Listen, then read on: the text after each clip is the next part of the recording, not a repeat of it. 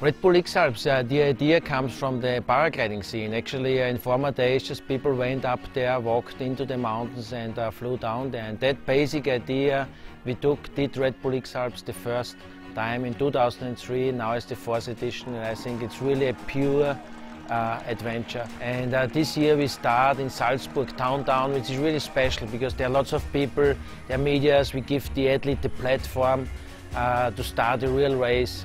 But then the challenge starts already. They have to walk up or run up the Geisberg. It's the first turn point, and there's already the first challenge because it's the Salzburg Land Geisberg König, the Salzburg Land Geisberg King, and the one who is first up there gets already a cool prize. So the one who reaches first the turn point Glockner gets also a cool prize. It's the Salzburger Land Glockner King.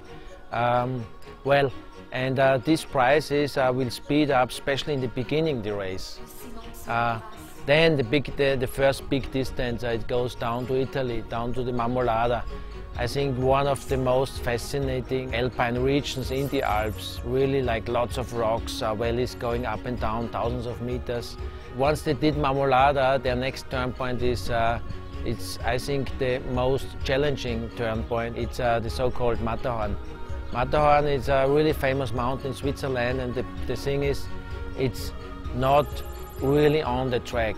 There are just glaciers around, and it's really hard to get there, not just like flying-wise, also walking-wise. Then they have to go back to the racetrack. Racetrack, I say, because there's a valley that crosses Switzerland from the east to the west, and there they can really speed up. They can be fast, either walking or flying.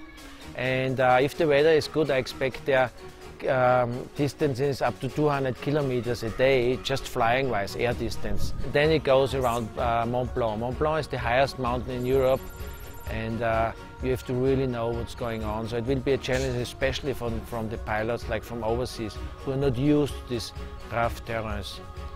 And then, sure, the last turn point comes. Just imagine walking for days and nights, you know, and I think just their motivation drives them to reach finally Mont Gros. And that's a big thing, because Mont Gros, you have to climb from the back. You don't see the Mediterranean Sea. You come up to Mont Gros, and to have all the pain behind you, only a handful of athletes can dream of that, because it will not be a lot reaching the goal, standing on Mont Gros and being in Monaco.